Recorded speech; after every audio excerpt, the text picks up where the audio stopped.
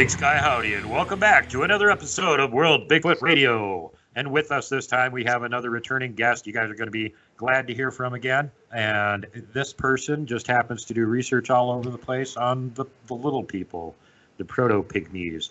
And you all know who I'm talking about. It's Robyn Moonshadow from Strange Realms. Go find Strange Realms. It's on like Facebook and like on the internet and all over the place. Strange Realms. That's her site. Go there. Sign up now. Okay, and with that, let's have Robyn on the show. Welcome to the show, Robyn. Hi, Duke. Thanks for having me back again. Got lots of info this time. Lots and lots. Looking forward to having you back here because I know that since the last time we really had you on to do a full-blown discussion about what you've been up to. You've been doing a lot of stuff out in the field and been all over the place. You came down here to the lower 48 and did some squatching and proto-pygmy hunting, hobbiting down here, and as well as all the stuff that's going on up there. So I just figured it'd be great to have you on for a little catch-up time here and bring everybody else up to speed on what you've been up to. Oh yeah, I've been busy and I've been loving every second of it. You learn so much when you're out in the field and you actually make connections from one area to another in regards to both Bigfoot and proto-pygmies. It's just fabulous. Yeah, this is fortuitous for you because you're more interested in going out hobbiting and looking for the itty-bitty little guys. But most of the time in any areas where you'll find them are usually the same areas where you'll find Bigfoot. So as long as you're there, you might as well do some Bigfoot research too, right? Oh, exactly, because they don't compete for food. So little people and Bigfoot will occupy the same space. Not always, but I can say with sure accuracy, at least 90% of the places I've been in, we see little people and Bigfoot tracks and evidence. That's interesting. Yeah. And I know for one of the people that you got to go out with has also been on the show here, Mr. Sasquatch in Ontario up there, Blaine Tyler from the Bigfoot Barn. You went and, what was it, hit Algonquin Park up there with him, didn't you? No, that was with another gentleman. Yeah, I did go with Blaine last summer. Yeah, it was a great day trip. We had a fabulous time. He took me and showed me some tracks that were deep enough to be left over the winter. So they were still there when you guys got there. They were that heavy. Yeah, they were that heavy. I was amazed. I mean, like another winter and they'd probably be gone. But yeah, it was so heavy. I'm looking at it and I'm calculating the weight on this, and we're thinking, this sucker's 1,100 pounds to leave that, have it still stay over the winter. And as you know, up here in Canada, we get freezing rain and we get the snow. We're not talking light snow, we're talking heavy snowfall. And I mean, yeah, it's pretty heavy weather. Oh yeah, that's like in Canada. That's your main thing. Your main export and everything is snow. Even export snow tires made out of your native deposits of snow, right? Oh, exactly. They just put food coloring in them to make them make them look kind of blackish. Why is my tire melting? Yep. Yeah, and we also figured, I calculated that this one particular Bigfoot that was so heavy, it's got to be at least 11 feet tall. Because the strides between his footsteps were pretty good. I mean, not so much when he was going up the hill, because you got to put more weight into your legs and your feet and push down when you're going up the hill. But at the top of the hill, where it evens out, you could get more of a gauge of how heavy and how tall this particular one was. So yeah, it was awesome to see that. And then we go across the road to have a little peek, and here I find a little handprint with a footprint beside it. Going up the hill, we couldn't cast it because it was on so much of an angle. And since then, I've actually remedied that on how I can cast them when they're like that. But yeah, it was just the little guy was just pulling himself up the hill, hand over hand, pulling his feet up. So I'm like, cool. And you could actually see how he did that. And Blaine has that on his channel if you all want to take a peek at that. Because it was really cool to find that right out of nowhere. And I don't find a lot of handprints. I think I found, in all these years, I think I've maybe found 3 handprints. Yeah, they are definitely uncommon. I had that nice print that was found underneath a bridge in the Rio Grande River in December that we shared. We talked about that. Yeah, and again, but yeah, that you don't see that very often. You got to figure, well, they're so little. How often are we going to notice something like that? Yeah, exactly. From that picture, that picture that you're talking about is very unique because you see that it's deep. The track goes really deep, and it doesn't really match with the other picture that goes with it because the hand is too small for that particular foot. And then after looking at it and talking to another tracker friend of mine, we figured that that was a female, maybe a male, carrying a baby. Yeah. And that's why the handprint was so small, because no doubt mommy or daddy leaned over to get up in that bit of a, he was stuck probably, and baby put its hand down. So yeah, that is an amazing, unique picture, that is. But from that, you can kind of calculate how small the babies are. Let's say that particular little person will say is equivalent to 2 years old, our age. I mean, that's not much bigger than a puppy. Yeah, like last summer when we were up in the Hidden Valley, Team Deep South was running around looking for stuff and going down some of the roads and little backwoods tracks and stuff we haven't had a chance to even look on yet. And one of them, they saw this weird-looking boulder pile just a short distance off the road. They went over and took a look at it. And on the opposite side of it, there was like a little cave about a foot and a half tall that went underneath this boulder pile. There was about 6 feet of sand leading into it. And in that 6 feet of sand, there was all kinds of little 3 and 4 inch long moccasin tracks going in. And right above it, there was a lattice work of like twigs or branches or something that made like a little canopy over it or something. All you would have to do is throw some leaves on it or something, and you would have sunshade. But that was stretched across the boulders right above it too. So yeah, that was Texas Cat, Kakalaki, and those guys found that one. Yeah, some camouflage to hide the door. Yeah, exactly. Well, you know, in this area, it would be the Narumbi, so you wouldn't want to probably go shake hands with them anyway. Oh, I would try. Yeah, I know you would. I would. I absolutely would. I would love to make contact with one of the little native people, or maybe the Meme-Goessing that we have here. And of course, I got one on my trail cam. They're little hairy people, and we know that little hairy people can be an awful menace. These guys aren't so bad. Like, how many times have I been in my areas and he could have just put the stones to me, and he hasn't. But, you know, I call it bribery. I leave granola bars for them. What? So, of course, it's equivalent exchange. I leave something for them. They leave something for me. But I tell you, I don't know if I've mentioned it, but last summer back in one of my areas, I found footprints, little people footprints. They were little moccasin prints. I'm like, oh, these are good, and I'm going to task them. I do have pictures of that. And I think it was about the second track that I started pouring the plaster into, and I was getting little rocks thrown at me, you know, lower down. Yeah. Just right out of the bushes, and I think I had 3 or 4 thrown at me, and they hit me. You know, it didn't hurt, but they hit me, and I was thinking, what the? And I realized what I'd done. I didn't thank them for leaving me those tracks to cast. And it wasn't until then I realized they're leaving them for me on purpose for me to do this, because I've been leaving them granola bars. So I'm like, oh, and I thanked them right away, and I apologized, you know, because that's extremely rude of me not to do that. I apologized profusely, and I actually left them 2 granola bars that day. And I haven't had a problem since, as long as I say thank you. Sounds like a good thing to do. From what I hear, some of these little people like the Mimis up north, the legend is that if you hear their music in the woods or something, you should not go toward it. If you accidentally stumble upon them and see them or something, you better do something to make it up, or you're going to get a curse thrown on you.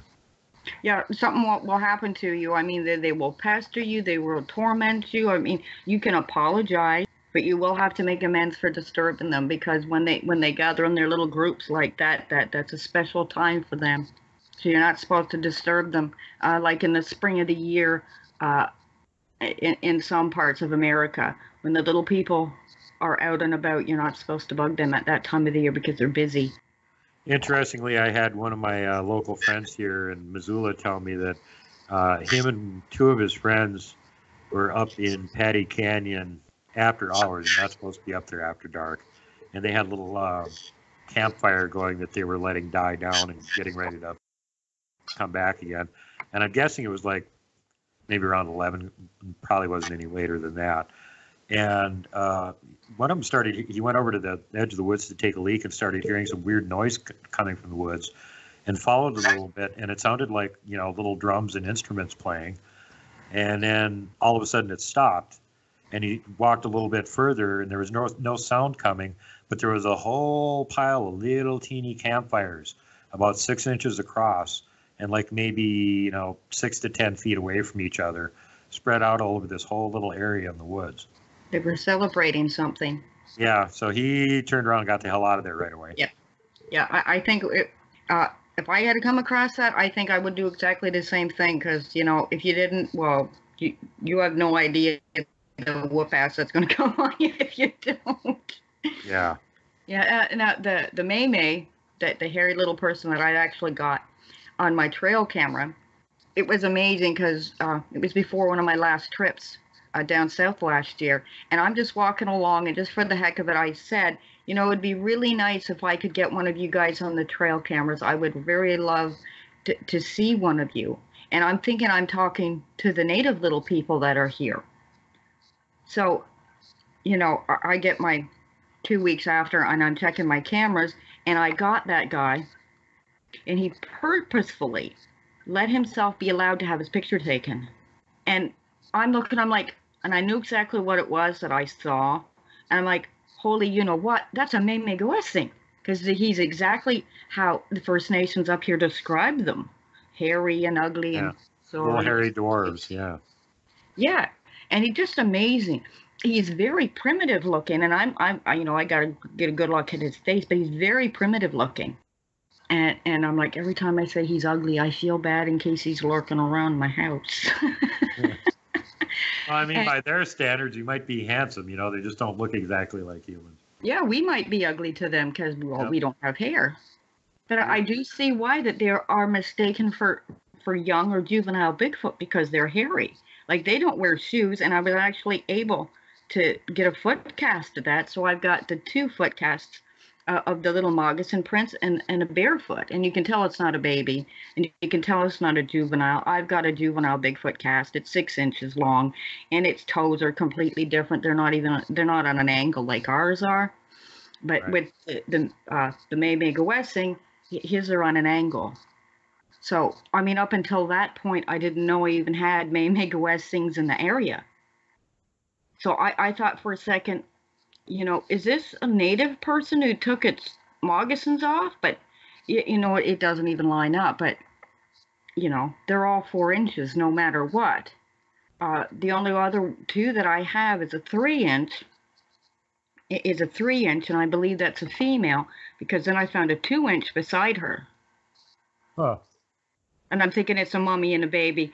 And after reading about Homo luzon, they found those skeletal remains, I think it was early last year in the Philippines. That's how I came to that conclusion, where the females are smaller than the males. Do you think there's any connection between the Mamies and the Pennsylvania Alberta witches? No. What I think that the apple witches or apple snitches could be indigenous chimps. I know it sounds a little bit far-fetched, but they look like chimps, they act like chimps, and we know chimps can get pretty vicious. And, they would have come across here and just moved right on into Pennsylvania. I mean, Pennsylvania is an area where you got all kinds of stuff going on there, way back. Oh, I know. It's dangerously close to Ohio. I mean, the Seneca First Nations that are there talked about the apple witches even before white people, the white settlers came. Yeah. So well, I know we didn't import them or anything. They were already here. Yeah, exactly. So, I mean, we've had things that would come across from Asia, and, and because we don't completely know every single thing about geology, so it's not a hard stretch thinking that they would come there and make their area there. Yeah. But now they're not supposed to be in that area anymore, which I am suspicious about. But I get reports of apple snitches in Washington State and that whole surrounding area. And people say, well, they're supposed to be extinct. I'm like, no, they're not. They just moved out. They just spread out. About the 4 seasons going on today. Sunshine, snow, sleet, rain, back to sunshine, I'm telling you. So I walked down here, and I'm like, walking around this gravel bar right here, you know, checking things out. And I come over here, I see something dug out, and I thought, well, maybe some deer did that. I want to show you guys this. You can see where I was standing around right here, looking around here. I'm going to kneel down here.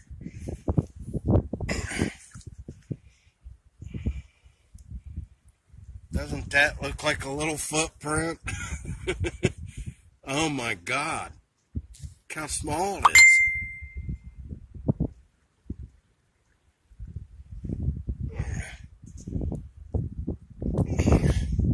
Now my signal out here is kind of crappy, guys.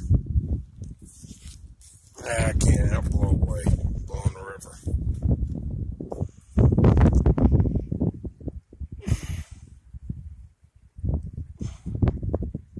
Look at that.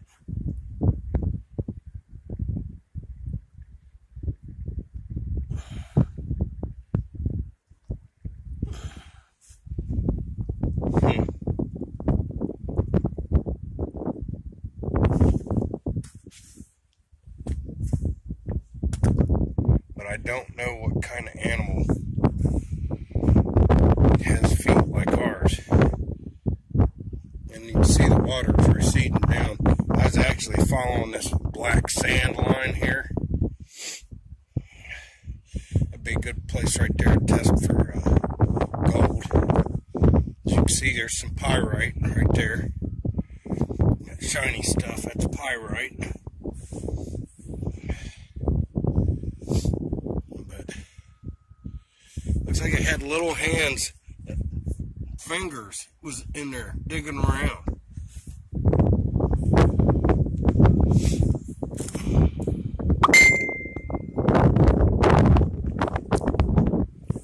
But there's no tracks coming down this way to the river edge. It's only coming up from here. Unless the river otter, I don't know.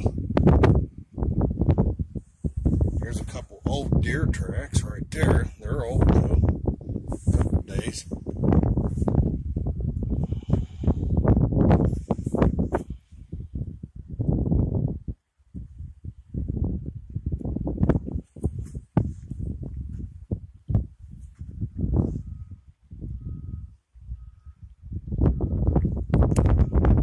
And yes, before anybody posts on here, Ohio does have river otters.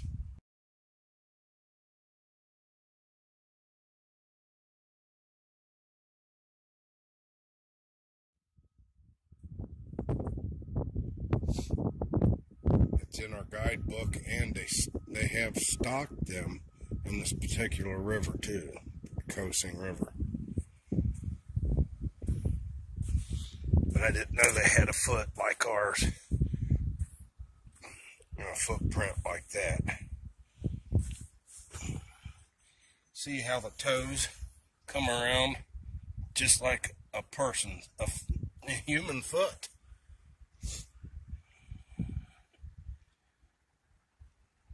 Yeah, I'll have to show this one to Robyn Moonshadow.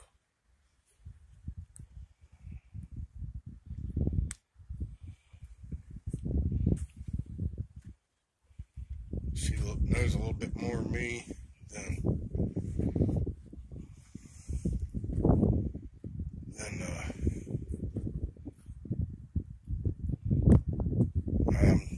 she knows more about the little people. I'll talk to you guys later. Squatch home. They got something along those lines up in Alaska too, because I've heard a few reports up there that talk about the same kind of hairy little people. They don't wear any clothes or anything. There's one report of one of them stealing a kid right out of the front yard of the house that he was playing in. Yep. Yeah, we've heard reports of that, of chimps doing that as well. Wild chimps, and not always necessarily to play with them. The Usually chimps are, not, no. No, because, chimps are cannibalistic and they do hunt other monkeys. Yep. And that's why you should never feel guilt if you have to smack a chimp. They deserve it. They're little cannibal monsters. Nasty. Chimps can be pretty nasty because they're very primal, and everything evolves around just food, mating, and territory. Yeah. It is just the way that they're made. Now, the bonobos, they're not like that. They were another kind of chimp. All they do is run and play, and they're happy and have sex all day. So they're happy all the time. Yeah. And they're hilarious, and they don't act like the other chimps. They don't engage in warfare like the other chimps do. The bonobos would prefer, if that's going on, they just move out of the way. They don't. Bonobos are like the hippies of the anthropoid world. That's right. They are the hippies, the chimps. The chimpanzees are like the military of the anthropoid world. Mm-hmm. Well, it's kind of funny. I mean, like they didn't even classify the bonobos as a separate type of chimp until recently. But we even see that in Planet of the Apes. Yeah. Where you've got the series, of course, the two main chimps, one of them being played by his name escapes me now. Roddy McDowell. Yeah, Roddy McDowell. That was the original. Yeah, him and his wife. You see that they would be the bonobos of the group, and then you got the other ones that are engaging in warfare. But yeah, taking orangutans. Yeah, and the orangutans. Yeah, but if you actually observe orangutans, they're like 2-year-old kids are slowly learning things. But as gentle as they can be, they can get pretty nasty sometimes too. They're a little bit different than the other apes, though, because they're solitary and the other apes are troop guys.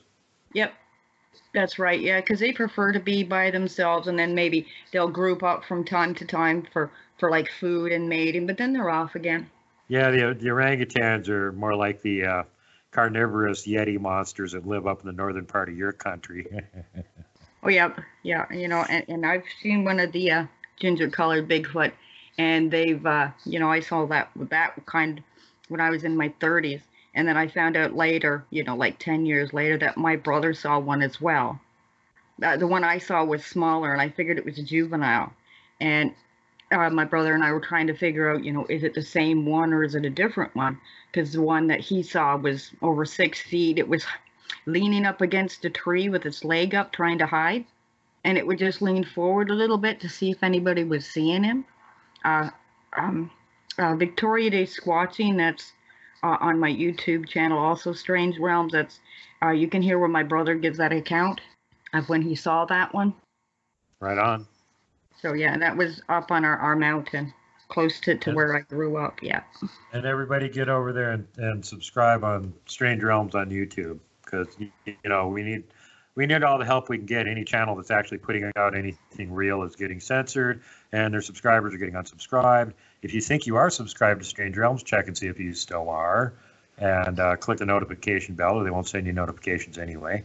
But yeah, anybody, if you're not already over there and subscribed, go subscribe. Yeah, I like to, inform everybody as to what's going on and what's going on around, especially in the video. The last one that I put up, I know everybody was going to like it, especially if you like proto-pygmies. My American Squatching partner and I were in Pink Beds, North Carolina, and one of the main reasons for going there is because, of course, little people sightings, Bigfoot sightings. Yeah, that's 2 good reasons. Yeah, so we're about 15 minutes in, and let me tell you, it was a long walk. I've done longer. We did the loop, which is about 6 miles around, but it was well worth it. So we're about 15 minutes in, and we've met some people.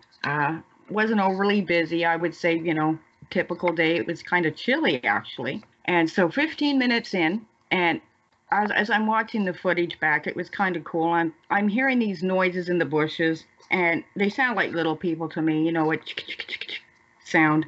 But at that point, I'm thinking, well, this could be anything. Could be squirrels, could be anything. Don't want my imagination to get away with me. And I said right out loud, sounds like we might have little people. I don't think anything else of it.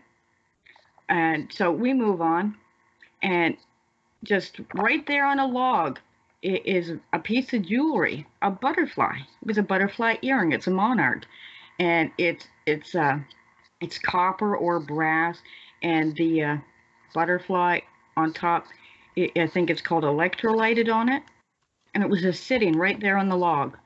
Okay, now if anybody had to drop that earring or fall out of their ear, it would have been right on the path. Yeah, right. It wouldn't be just sitting It balanced on a wouldn't have log. been sitting right there just for us. I didn't notice it at first because I was looking for tracks. My partner noticed it, and he's like, "Is that a butterfly?" And he's like, "Do you think that's left for us?" And I turned and I looked at it. I'm like, "Yeah, I think you're right." And that's the second time that's happened to us.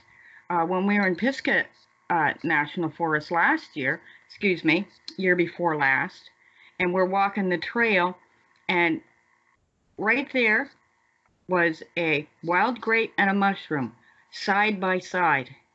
And I knew by just looking at it that it's just so out of place. I mean, there's no wild grapes around that area, and there's certainly no mushrooms. And I'm like, that was put there for us. There's two of them, there's two of us. And I didn't have anything to give them in return at that time, so I didn't take them. Now this time I'm thinking, I got nothing to give them. I got nothing to give back, and then I'm thinking, I'm going to give them a quarter.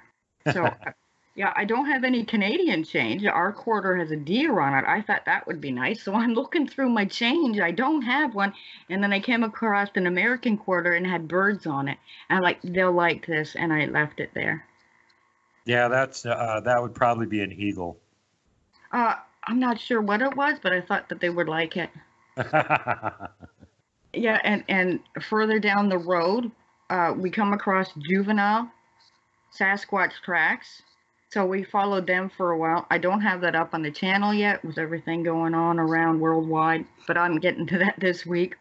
And so we followed them for a while, and it went right into the bushes and into a swampy area that I can't follow. Couldn't get in there.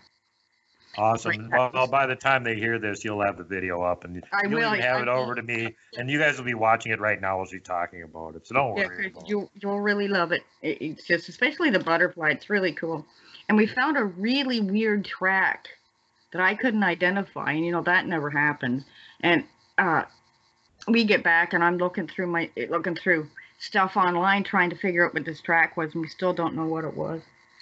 But what did it look like? It had 3 toes. Yeah. And it wasn't the kind of 3 toes where somebody had lost toes. It was just 3 toes. And it was long on both sides, left and right, and round at the back. And it was a continuous pattern of 3 toes on both feet. So you got to see more than one track. Did it have claws? No, I didn't see any claw marks. But my partner wondered if it was some type of a lizard person, a lizard man. Because you know that there are the legends of the lizard men in the Carolinas.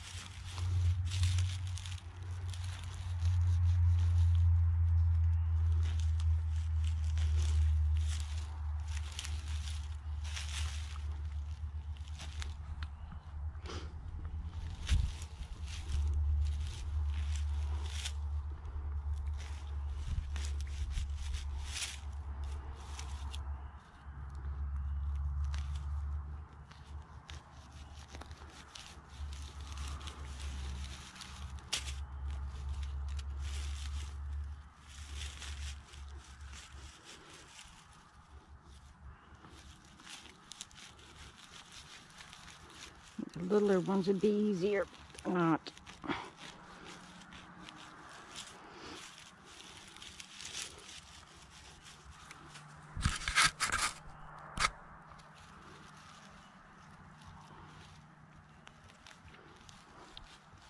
Oh, and it broke anyway. Oh.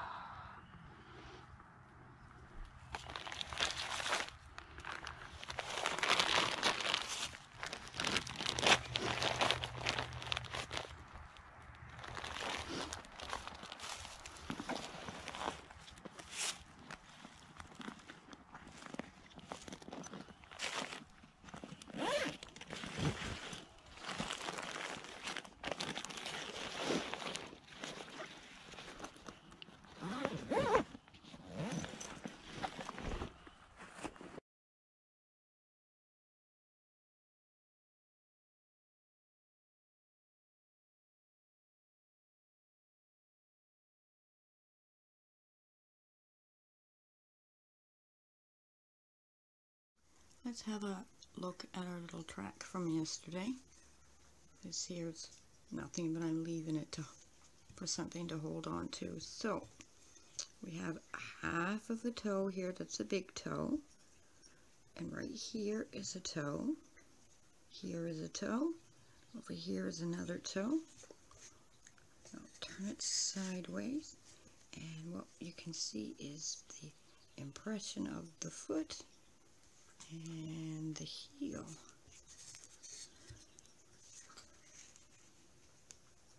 You can see it's the typical 4 inches long. That's a better view of it right there.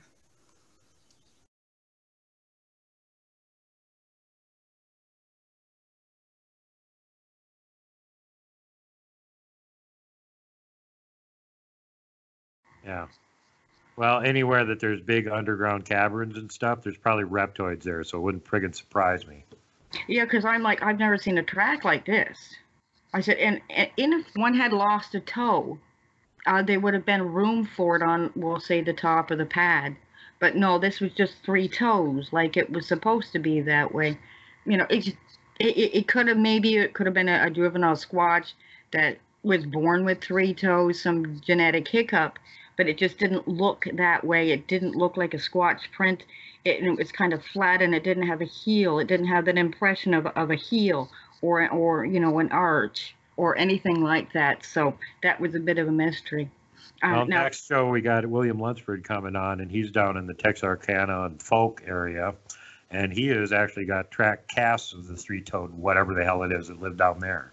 you'll have to have him get a hold of me and show me these casts, and I'll see if they look alike. Yeah, they'll be on the show too. Because it'll be interesting to compare.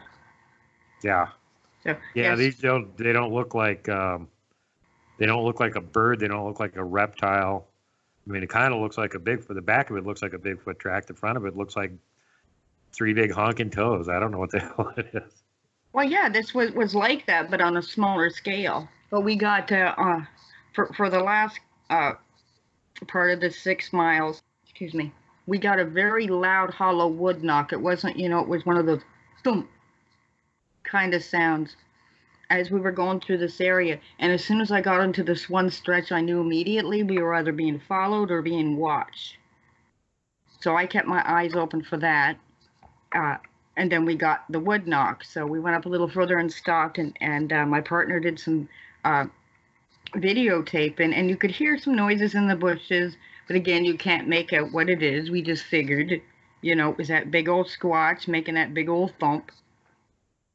And then we got some other animals on the way out. We got a big cat, a bobcat, which was really cool. Because I haven't seen a bobcat in my area for years and years, you know, let alone tracks. Aren't you almost too far north? Aren't you up where it's like lynx and stuff up there? Yeah, I'm south. Oh, south, okay. Right close to New York State. Oh, okay. Yeah. In this area, it hasn't had any gray wolves for more than 20 years now. When I was a kid, I used to see bobcats all the time, or at least bobcat tracks. We do get lynx down here, and we get fishers, and they just go through and eat just about everything. But yeah, the cats, I haven't seen any signs of them around here for years. Like, we've got a small population of red wolves, and I've seen those twice at 2 o'clock in the morning a few years ago. Are those things even indigenous to that area? Oh, yeah, they're all over. Yeah, because where I used to live in northern Minnesota, there was no such thing as a red wolf. The timber wolves would hate it. Well, I'd never seen a red wolf before except for in the zoo. So when the headlights hit it, to me at first it looked like a giant coyote. I'm thinking, that's a really big coyote. And then as I drove closer, I'm like, that's a red wolf. That's really cool. And I've seen it in the same area twice. I'd like to put trail cameras out, but I don't know who owns that property. Yeah, it'd be fun to get pictures of it, but yeah, there you go. So run down the roster of your expeditions here since when last we talked to you. We're just kind of rambling around here now. Oh, yeah, like I'm doing now because of, I've had to put everything off until things settle down. Yeah, I did go this year in February as well. So I've been back for about a month now. I had to go into self-quarantine because somebody went to the airport the same day I got back with the virus.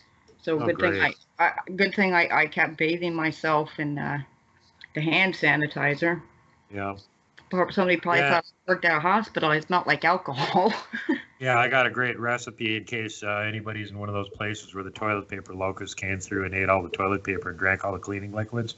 And you're trying to find like hand sanitizer. You can make your own. The hillbillies gave me this recipe. They said you just mix some moonshine with a package of Jell-O and chill it. And there's your hillbilly hand sanitizer. And any of it that you don't use, you can eat afterwards. It's biodegradable. I would think the moonshine itself might do it. Shout out to the government. Give everybody a shot of moonshine. Give everybody a jug for the whole family.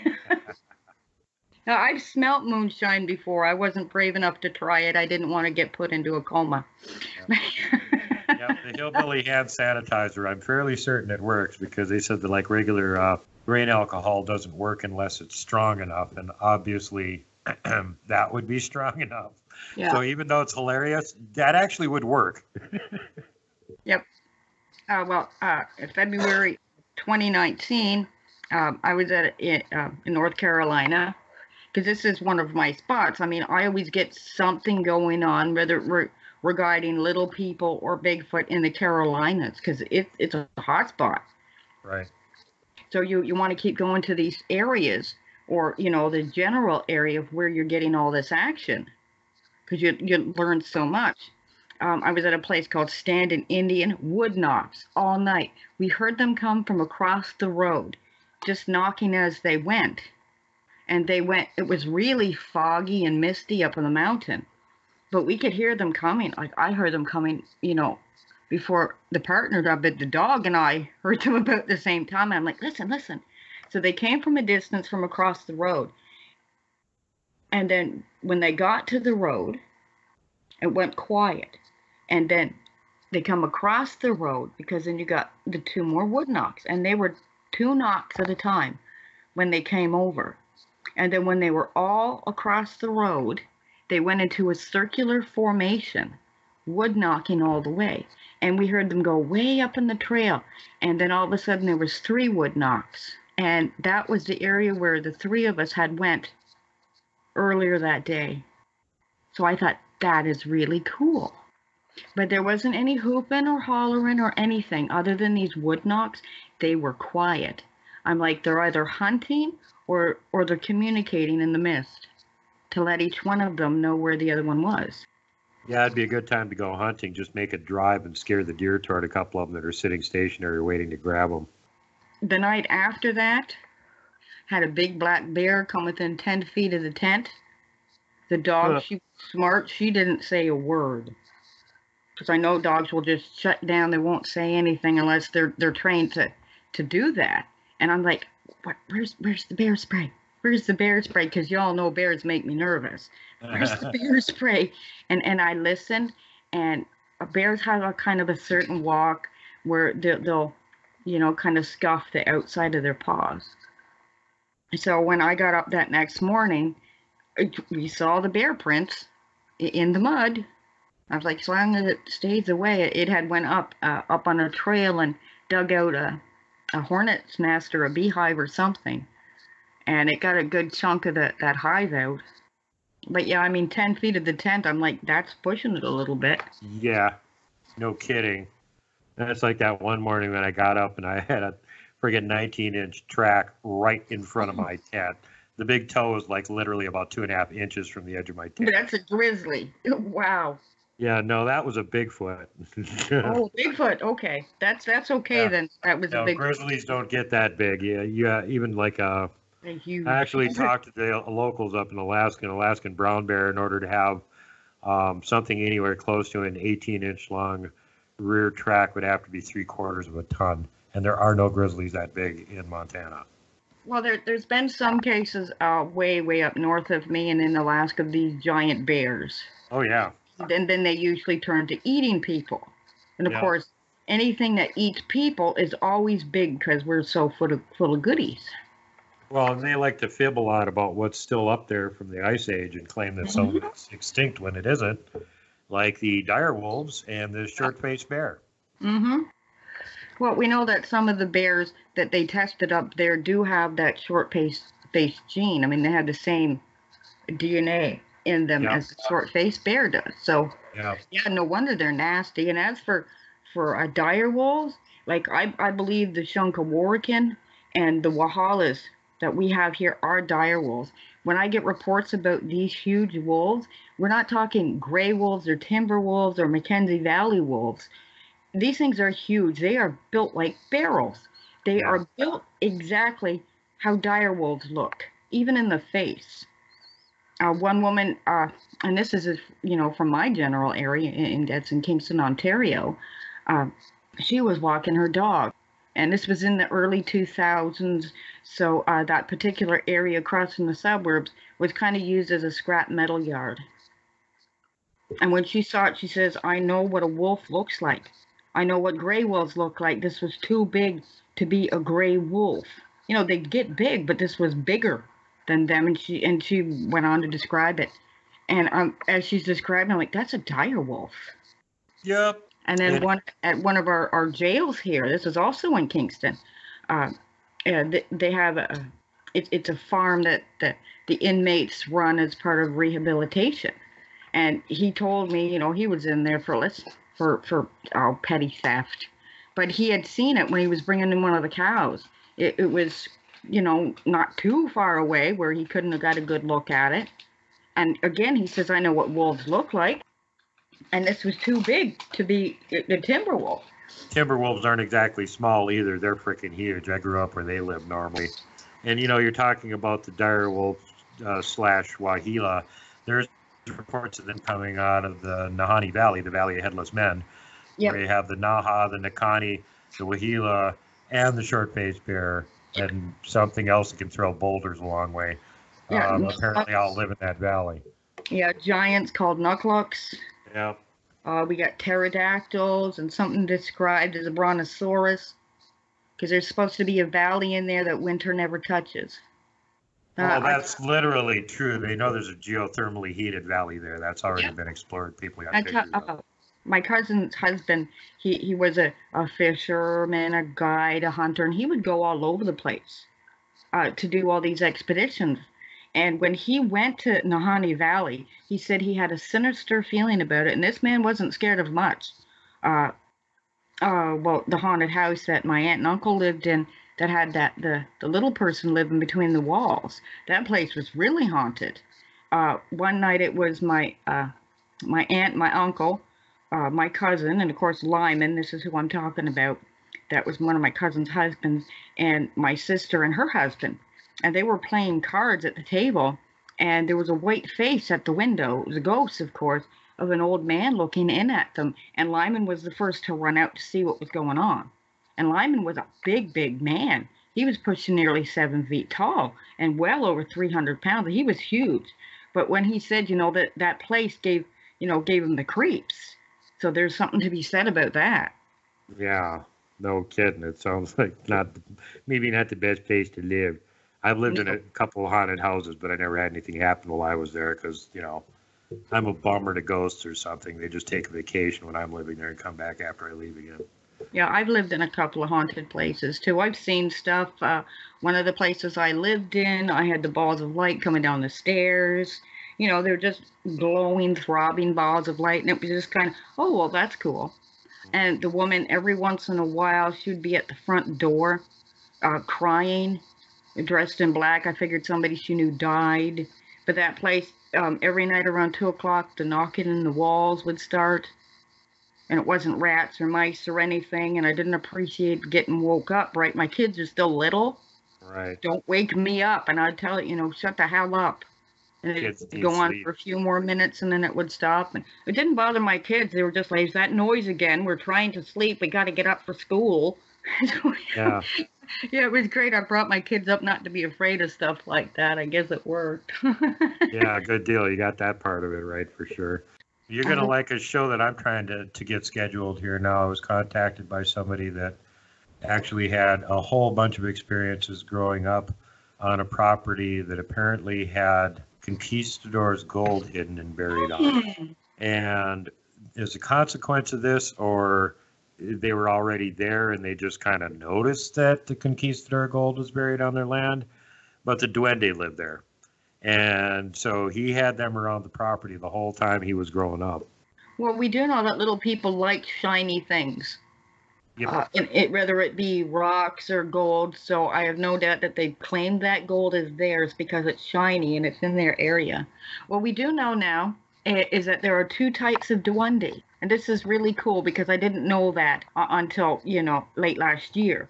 Because I was talking to a woman from the Philippines about this here. There are two types of duendes. And she says, and depending on what part of the country you're in and what your belief system is, that they can be good or they can be bad. She said you have the bad duendes, which cause a lot of havoc, and they're particularly nasty, and they don't really like people, but, they don't do anything to hurt us. They're not like Pukwudgies. And then you have the other ones who live in trees, and they're not monkeys. And she went on to describe them. I'm thinking, well, maybe it's kind of a gnome. But no, what she's describing is Homo luzon. Wow. Because they are so proficient in climbing. And it is a thing that Homo luzon has in its skeleton, that they believe it was a proficient climber. But it's not a monkey. This is a proto-pygmy. It is a little person. So we have the two types of duendes. I'm assuming it's like in Alaska where they put all the little people into a group and call them the urchin rack. Every little person, good or bad, is an urchin rack. So I'm thinking duendes the same way. Like every little person, good or bad, is a duende. It just depends on which one you have to deal with. Wow. Yeah, makes you wonder where you got some of these similar descriptions from different parts of the continent with different names. If it, some of them are just basically the same thing and they just have a different regional name for it. But other ones, it seems like they actually are something different. So it's got to be a lot of effort trying to sort through all of it and figure out what's what. It is. You have to read their descriptions and their behaviors. Like with the Narumbi, the Crow people. The Crow Nation, First Nations call them Narumbis. The Sioux call them something completely different because the Sioux people were at that time, afraid of them. Yeah, something that translates into tiny prairie demons that massacre the hell out of our braves when we're not careful. Yep, that's exactly right, because they protect the Crow people. They have a symbiotic relationship, and they're friends. And it's like a lot of little people. You have to make friends with them first. You have to coexist, be friendly with them. And I'm trying to do that. When I'm in my areas, I'll just start talking to them, hoping that they're in the area. So then they'll hear me and then, become familiar to me. Now, I did go out to first of last week on one of the warm days we had, and I got, my first little tracks of the year. They're in their spots all year round. But the few times I did go out this winter, because that's a bit of work. I had to put my snowshoes on and bundle up and look like an Eskimo myself and go out. And, I'm out for hours and I don't have a snowmobile. I have a four-wheeler, and I can't take the four-wheeler where I go in the winter. So it's a trek because I take everything in my backpack. So I didn't get any track a couple of times that I was out. But yeah, they're back, and you know, they're doing what they do and everything. So I was so happy to see that. No May tracks, but the little First Nations peoples. And I do ask them, you know, I would like to talk to you. I'd like you to come up to me. But if it gets to that point, it's going to take a long time to build up their trust. Yeah. Yeah, I get the impression that some of these little people live a tremendously long time. So they probably wouldn't be in any big hurry to trust you and make friends with you anyway. Yeah, because I think it's a case of it's on their time and not our time, but they are aware that compared to them, we have short lives. Like with gnomes and all that gnome family, like leprechauns, they're known to stay with families for generations. One was like 110 years for one particular gnome. Yeah. Or in the case of Brett and his girlfriend Becky down there in Texas, could be the same puckwudgies that have been following around harassing the family for 3 generations. Exactly so. And with puckwudgies, all they seem to see is males. So where are the females? The females must stay at home and look after the young. Yeah. Who knows with those weird things. Well, yeah, exactly, because with the native little people, you see both male and female. Yeah. On the Appalachian Trail, a gentleman had contacted me, and he had a rock thrown at him, and when he turned, he saw a little female, which I always love, because I do get them, but not a whole lot of them. And when he turned to see her, she dropped the knife and ran. So I said, well, you know, either she left the knife for you, you know, because she threw a rock at you. She wanted to get your attention. Obviously, she didn't want to hide, or she wouldn't have did anything. Because these guys, remember, they are highly intelligent. They are, you know, cunning, and they are smart. So, yeah. So she threw the rock at him, dropped the knife. So the knife, this little knife, was probably for him, but he didn't know that at the time. And I said, well, go back and check. If it's there, leave something for them. But of course, the knife was gone. So it might be years before they try to make contact with him again, if ever. Yeah. Sometimes it's a one-time deal. Yeah. Well, some of the one-time deals they try and make are ones you shouldn't accept, like, hey, you want to come into the underground and check out where we live? No. Yeah, you see, a few times I've had that happen in one of my areas where I'll hear them call my name, but it sounds like a joke, so I'll just ignore them. But down in Pisgah, my partner and I rented a cabin for a couple days to do research around the area. The first night I was there, I heard it's a bunch of cottages just around this one particular area, and it has a power box just right under the bit of a hill. Okay, and it gets really dark there, even if there was a yard light. And I heard what sounded like nails scraping right against this power box with a heck of a ee! And it gave me a good start. And I go in and I tell my partner what I saw, and he brings out the thermals and he's looking. Of course, he doesn't see anything. And then the next night, I'm outside on the porch, and I'm a smoker, so I'm having a cigarette, and then I heard, Robyn, hey, Robbie. And I'm like, it's little people. And I'm like thinking, you little buggers, because, you know, I just learned to expect the unexpected now. Yeah. And I went in and I told my partner, and he's like, well, how do they know who you are? I said, because they were listening to us talk inside the house.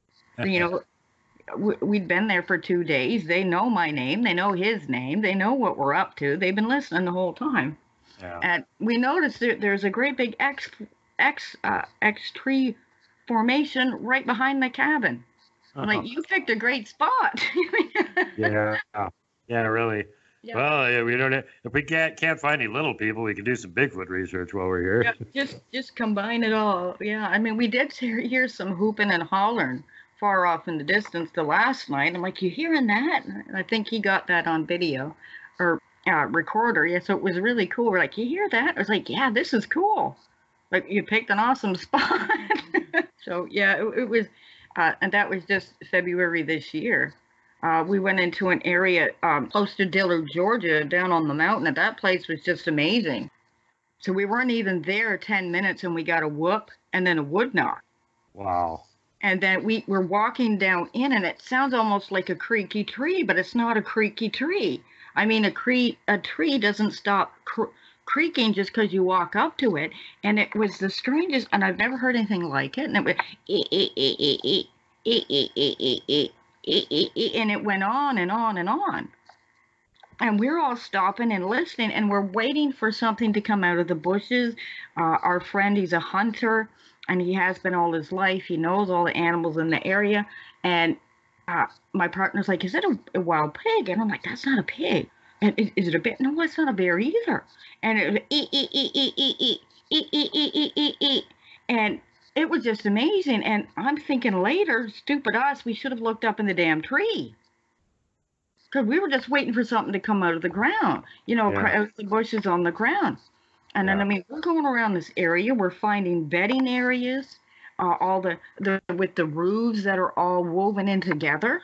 And this entire place was like that. I mean, there was the X markers. There was the bent overs with a small teepee type thing. And then we got further down into this valley, and that's where we really found all these nesting areas with the roofs on them. Just intricate weavings. And it was just one that I have, and Brian's probably showing that right now. It's just beautiful. As we're going, we're finding juvenile tracks, and we only found one set of adult tracks. And our friend, he's staring at the tree. And then he says, I know I saw something. And he's the most honest person that I've ever met in my entire life. And so we go over, and of course, we don't see anything. And I'm wondering if what we heard, because this has never happened to me before, was a juvenile up in a tree, carrying on. Yeah. So I'm going and I'm looking through gorilla sounds and chimp sounds and other animal sounds. There's nothing. The closest that I can find is a macaque and a macaque alert call. But it's not quite the same, but it has the same pattern. Right. Like I was saying when you were talking about this earlier, the only thing that I've heard in the woods that sounds like that at all is a porcupine. Yeah, and no porcupines. Mm-hmm. Not even signs of porcupines. I mean, and then the only thing that was actually in that area was a bird, but it flew away. Now, my friends did go back last weekend to the other side of this area, and they found some more bedding and nesting areas, and what might appear to be tracks. Oh, cool. So yeah, it's a bit of a hot spot. So they put out some recorders and some trail cams. Nice. So they'll leave them there for a month and see what they get, and they'll let me know. But yeah, I mean, it was just this last trip. Every place we went, we had something happen, which was it was a good time to go. Yeah, I remember last summer I was trying to keep up with stuff that was coming out on your channel and where you were going next and what was happening. And of course, I'm busy during the summer too, so it proved to be impossible, and I lost track of it after a while. But I know you had all kinds of stuff going on last summer, and now that it's getting into the warmer parts of the year, you got stuff going on again. Yeah. Of course, everything is on a halt right now. Yeah. Because of what everything is going on. Because of the commie plague, yeah. Yeah, because as soon as it quiets down and everybody figures this thing out, then I'm gone again. Because I don't believe that it's just about sitting here gathering research. I believe you have to get out into the field as well. I mean, you have to compare notes with other people and other fellow researchers, because this is how knowledge grows. Okay, if this has happened to you and this has happened to me, or when this has happened to somebody else, that's information that you've gathered together. Exactly. That's how you establish patterns, and you start patterning the activities and behavior of the subject that you're trying to figure out about. Yeah, exactly. Like if like for next year, I would like to go back to the same area where we heard this weird noise and see if this happens again. And then this time I'll know to look up. I mean, doesn't necessarily mean you'll see anything, but at least. Oh, I got thermals, which, I didn't take on that trip. I didn't think I was going to need the thermals. But yeah, I'm going to be taking the thermals every single time now. You always need the thermal. And never forget, like Master Poe told me when I was just a young grasshopper at the Shaolin School of Squatching. He said, "Grasshopper, you cannot find Sasquatch. You must make Sasquatch find you." Exactly. We're about to run out of time here. Was there any other things that you wanted to relate? Well, I've got that Bigfoot hair. And I like to talk about that Bigfoot hair because it's annoyed the heck right out of me. So, last summer, I got Bigfoot hair. I've analyzed it under a microscope. There is nothing else like it. Okay, the cuticle itself is so tight, it's practically waterproof. I actually had to use what we call gum, not actual gum that you chew or anything, under the microscope to put it on a slide because the cuticle is so tight. That's the outside of the hair. And on the inside of the hair, in the medulla, it is black. It is a solid black line. It is unbroken. It is black. Okay, and that is like the gold signature for Bigfoot hair. Okay, there's nothing else like it. It's made up of 3 colors throughout the hair shaft. It's black, charcoal black, a brassy color, and a brown. I mean, perfect camouflage color. And I called lab after lab after lab, and either they don't do the particular test we need. The one tech I did talk to, she was really interested in it, and she actually Bigfoot talked to me, which always astonishes me. And she would have did it, except for their lab don't do that test. And lo and behold, I finally found a lab that does only wild animals. So I call them and I talk to them, and I tell them, this is what I got. And, he gets into his spew about, well, the problem with Bigfoot hair is we don't have anything to attest that to. And I'm already aware of this. So I said, we do. It's listed in Zoobank. It's called the Ketchum DNA study. And I said to him, if it comes back as unknown species or unknown primate or unknown something, that's still a bonus for us. And he says, we're not going to touch that. And that was the end of the conversation. So how can you? Because scientists are so open-minded and they want to find out the truth. Yeah, that's right. Sure, they do. How are you supposed to get anything to compare it to if you don't recognize it as something to compare it to? And what does it matter, anyways? Whatever it is, it's my money paying for it. Yeah. But like I keep saying, I'm not done, and you haven't heard the last of it because I will keep going until I find somebody who will do this test. Because this is the most ridiculous thing I've ever seen. I have other biologicals. I know somebody else that tried to do a test for one of my other guests, and as a result, lost their job at the lab. They lost their job for doing their job. Exactly. Which is the most ridiculous thing I've ever heard. I mean, well, that's the state of our academic science. It's freaking ridiculous. There's cover experts are not interested in the truth. Yeah, which is ridiculous. I mean, you go out to look for an unknown species, whatever it is. Okay, you have pictures, you have videos, you have all this proof, and let's just say, like, it's a bird. Just for example, it's a bird. So you get all this evidence, you bring it back, this is a new species of bird, this is fabulous.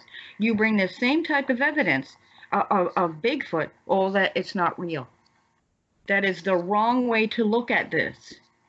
Okay. They are not doing their job when they ignore evidence. Yeah, why isn't Bigfoot real? Well, there's no evidence for it. Well, we have evidence right here. Well, we're not going to look at it. Well, why not? Because Bigfoot isn't real. Right. Circular logic, complete idiocy. One lab suggested that I get blood, and I'm envisioning in my head me sneaking up behind a Bigfoot with a needle, going to get it in its backside to draw blood, and then I you need blood for it. You get the same DNA out of a hair or anything else. Yeah, how are you going to get blood samples? By killing one. We don't need to do that anymore. They are DNA darts. I mean, because I am so against killing any kind of Bigfoot. I mean, not only do you risk your life, I mean, imagine what people would do to you if they did find out. And it's not that they would stop at one Bigfoot body. Everybody would want a piece of that until it was gone. Well, then let's go out and get another one. And then let's get another. tribe in the Pac West that believes that if you kill a Bigfoot within 7 years, you're going to die. I wish everybody else believed that. And it's probably takes them 7 years for that Bigfoot group family unit to find you and hunt you down. Yeah. I mean, we have the Ape Canyon report. I mean, they shot one. They're pretty sure that they killed it. And they had that entire group descend on their cabin during the night. Because I believe that's exactly what happens if you shoot a member of a Bigfoot family, especially if it's like the monarch female or the head male. You're in a lot of trouble. Yep.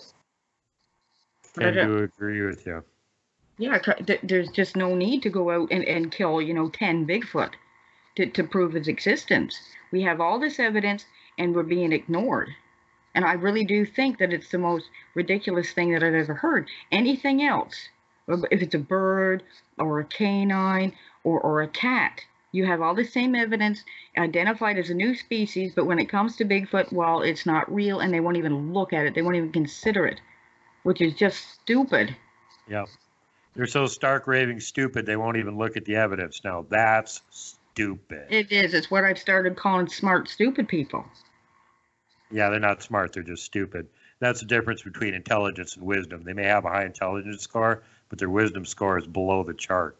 And then I tell you what makes it really sad is I don't have a degree in anything, but I had the same kind of training as most of these people do, because, my background is animal sciences with a focus on behavior.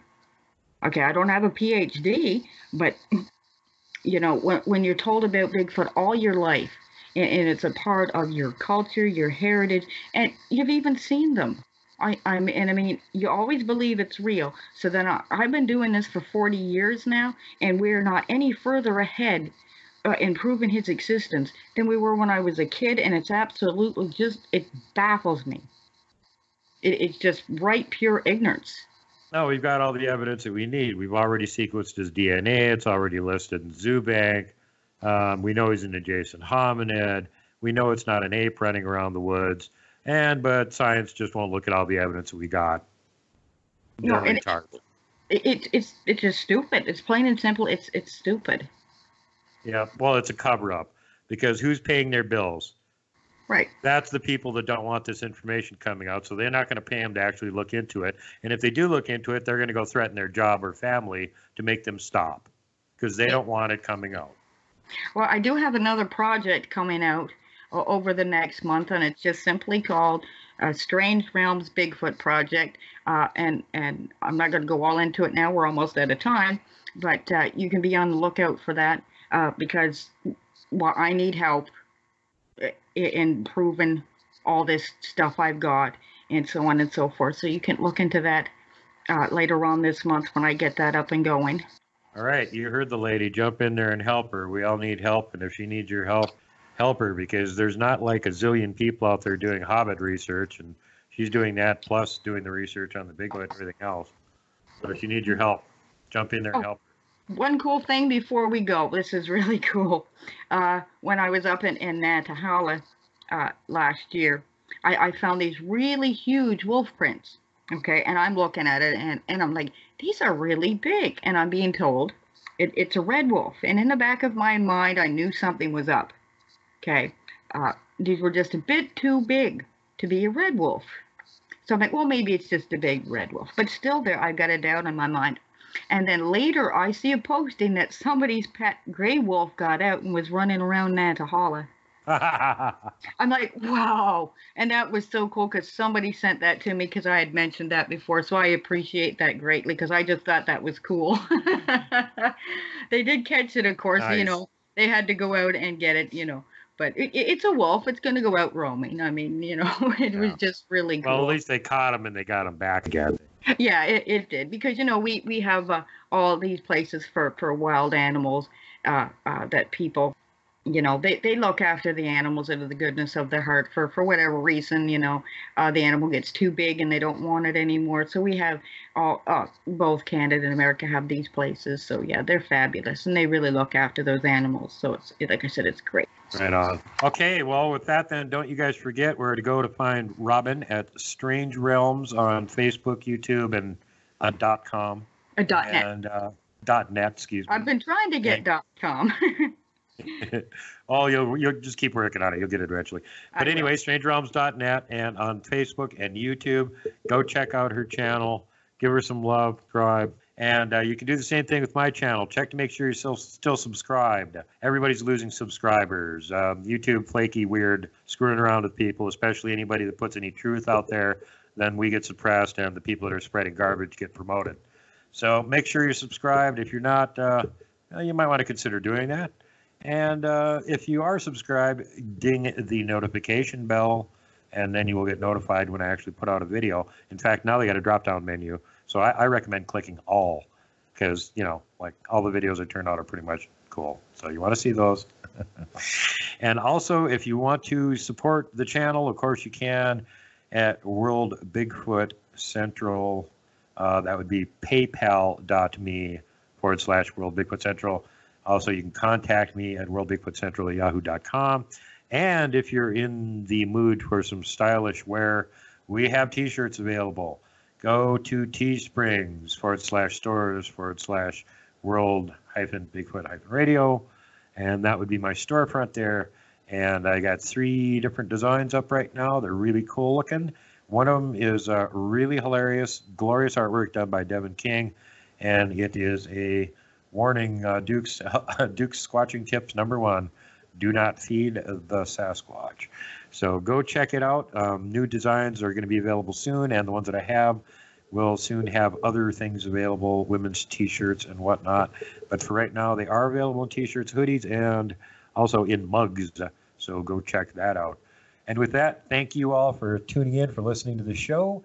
And I'll see you all again next week. And thank you again, Robyn, for being on with us. Oh, thank you. Thanks for having me back. You know, we always have a great time. And keep it on the strange side and don't poke the puckwudgies. Definitely. And like I always say, don't punt the puckwudgie. Don't poke the puckwudgie. And don't hug the Wookiee, because A, he might crush you, and B, you'll give him that virus thing. So don't do it. See you later, folks.